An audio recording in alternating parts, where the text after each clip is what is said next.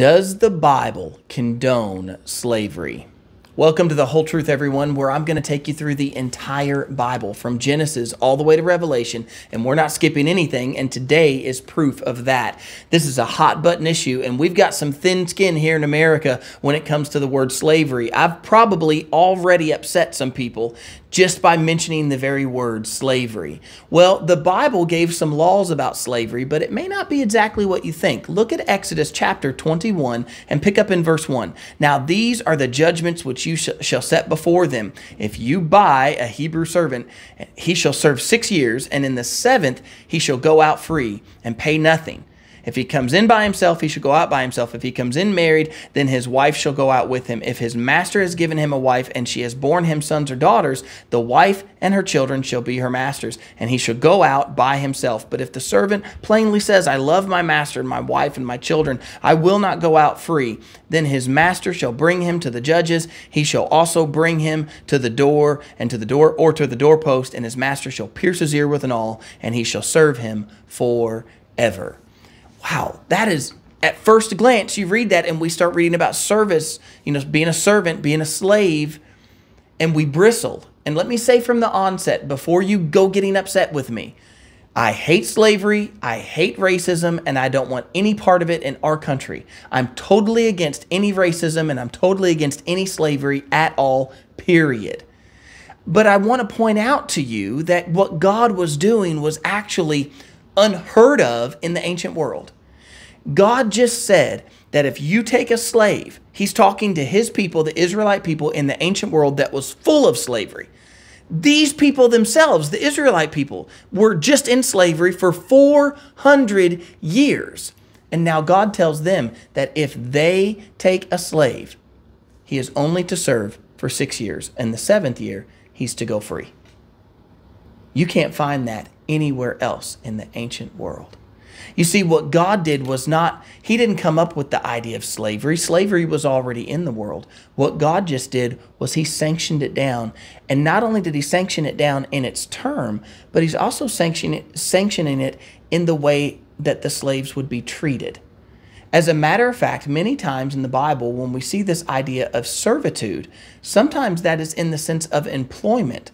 Now, I'm not saying that it's always in the sense of employment. Sometimes there were people who were forced into slavery. Sometimes they were sold into slavery, just like what we'll read here in a moment about a female servant being sold into slavery. Sometimes your mom and dad could sell you. In the ancient world, your mom and dad could sell you into slavery. That could happen.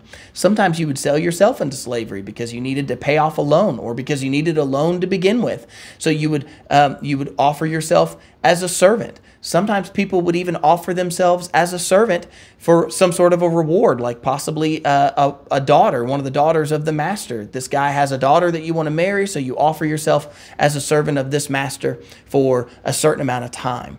But you never see that as a nation, that a servant would, that a slave would have a limited term of 6 years. But that's exactly what God just did. You see, he's not permitting slavery and saying, hey, go out and get you a slave. He's saying in the ancient world where there were slaves, you need to make sure to treat them fairly and free them after they have served you, after they've paid their debt or whatever reason they've gone into slavery. You need to set them free in the 7th year. Because the message of the Bible is not how to go into slavery. The message of the Bible is always how to be free. Jesus said that if the Son sets you free, you will be free indeed. You see, you and I have been slaves to sin. Jesus said that who you obey, you're a sin to them. He said, don't you know? Who you obey, that's who you're a slave to. So when we obey our sin, we're actually a slave to sin. But God has offered to free us from that. We don't have to be, the world's idea of slavery is kind of eternal. It is lifelong. This person's a slave and they're always going to be a slave. And it would be extremely difficult to get out of that slavery. But God has said that the Son will set you free. And if the Son sets you free, you're free indeed. Let's look a little more about this slavery. I want to bring up another point.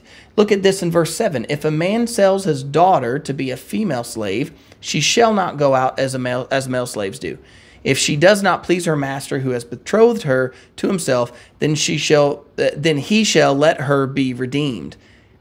He shall have no right to sell her to a foreign people, since he has dealt deceitfully with her. And if he has betrothed her to his son, he shall deal with her according to the custom of daughters.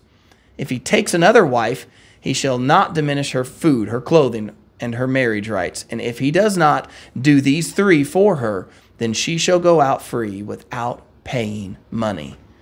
Again, in the ancient world, I know when we first read that, you're like, oh, a female slave, that's kind of grotesque. Well, I mean, I agree with you. There's part of that makes me bristle when I first read it. And I'm not standing before you today claiming to have all the answers, but I am pointing some things out. Did you notice that, again, in the ancient world, we're going to hate to hear this, but in the ancient world, women did not have rights. Most of the time, in most of the world, women were viewed as property. And God just said here, don't deal deceitfully with her.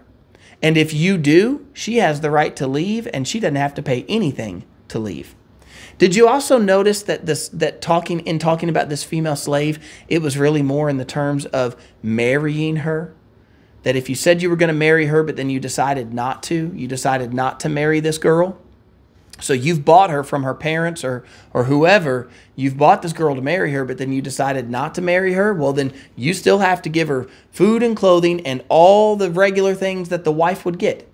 If you bought her for your son, according to God's word, if you bought her for your son, but then you bought her for your son, you have to treat her according to like a daughter. You got to treat her like a daughter. That's what God's word just said. See, God was doing something different than what the rest of the world had done. He was sanctioning slavery, and he was also pointing out this idea of servitude, more like employment than it was slavery.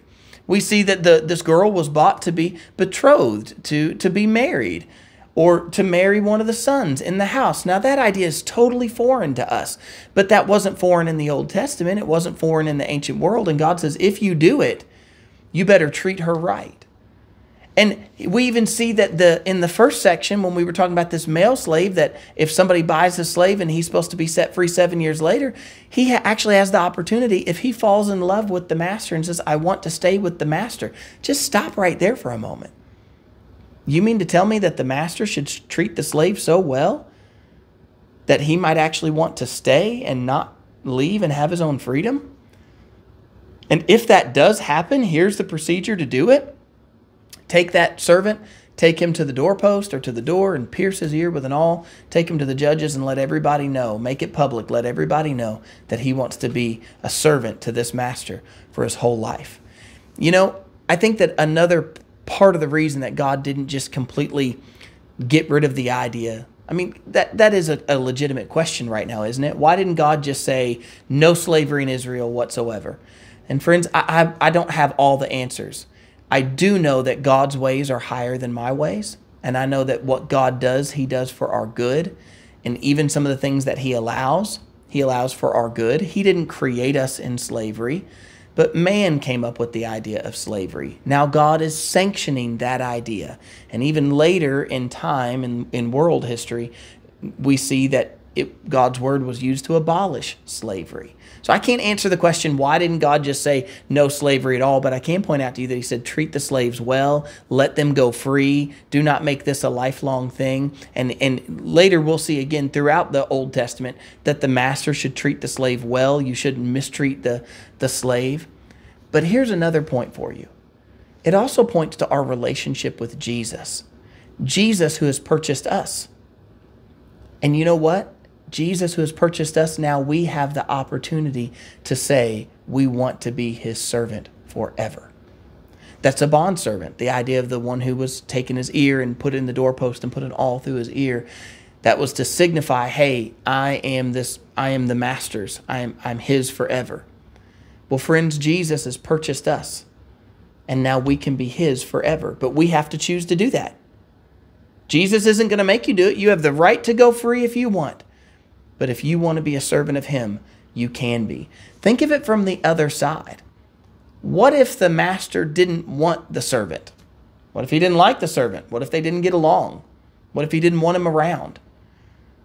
Do you see, the master would have just as much right to be like, I know you might want to stay here, but you can't. I don't want you here. You have to go. So the servant would say, I love my master. I love my wife. I love my kids. I want to stay here.